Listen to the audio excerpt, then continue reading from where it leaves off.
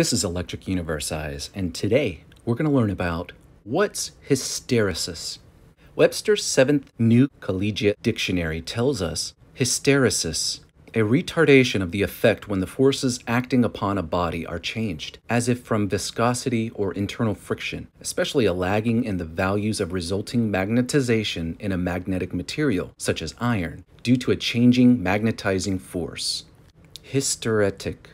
There seems to be no etymological link between hysteresis and either hysterical, such as hystericus of the womb, or in history, inquiry, history, histor, or ister means knowing or learned.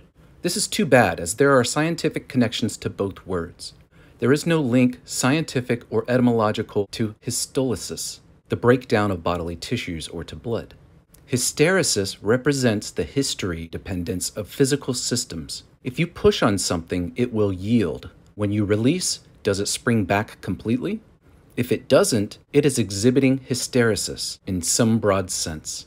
The term is mostly commonly applied, as Webster implies, to magnetic materials. As the external field with the signal from the microphone is turned off, the little magnetic domains in the tape don't return to their original configuration. This is by design, otherwise your record of the music would disappear. Hysteresis happens in lots of other systems.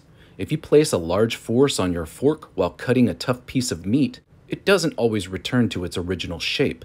The shape of the fork depends on its history.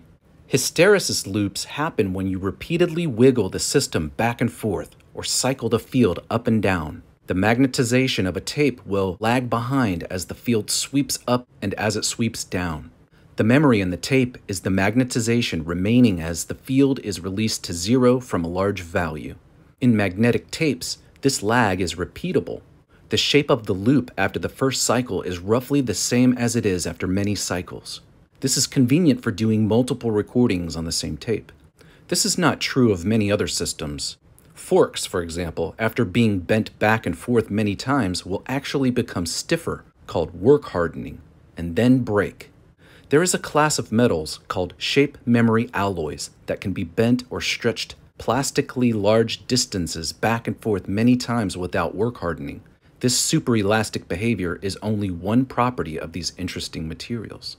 Many hysteretic systems make screeching noises as they respond to their external load, hence the natural connection with hysteria. I wanted to share the definition of hysteresis with you in relation to the recent narration I did for Andrew Hall called Eye of the Storm, Part 7. And the paragraph where you'll find this word is as follows. There is a local voltage difference between clouds that is stronger than the prevailing electric field of the storm between cloud and ground. Of course, it's all one field, but the direction of its potential shifts. The field becomes stronger between clouds due to phasing. As clouds discharge lightning, they discharge energy and then rebuild it from the inflowing winds.